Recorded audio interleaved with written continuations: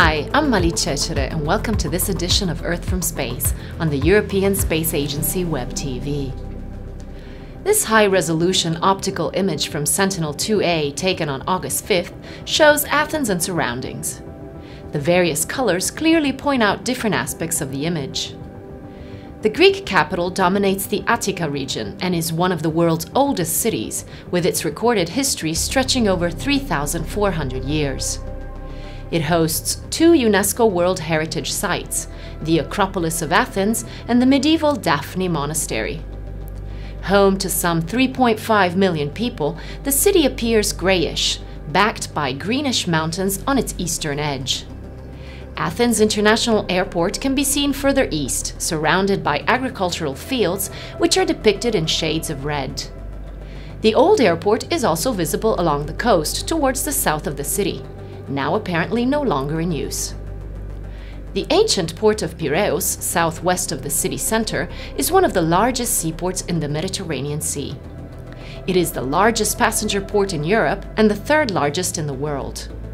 Servicing about 20 million passengers annually, it routes them to Greece's many islands in the Aegean Sea. The image captures various vessels in the area, waiting to enter or exit the port, visible thanks to the 10-meter resolution on Sentinel-2A's camera.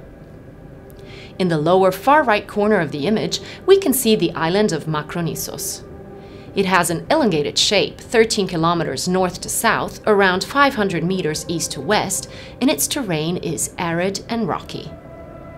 Today, it is uninhabited, but it was used as a prison from the time of the Greek Civil War up until the restoration of democracy in 1974.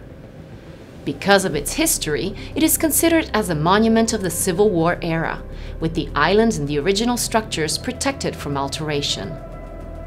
Sentinel-2 is a two-satellite optical mission for Europe's Copernicus program.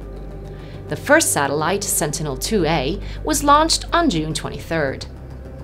It provides detailed information about Earth's land cover and inland water bodies, helping us to understand Earth's diverse landscape.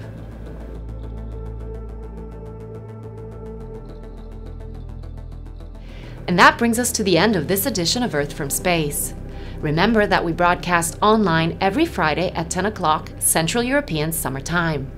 Watch us on our website or through the ESA app on your mobile device. From the ESA Web-TV studios, have a great day.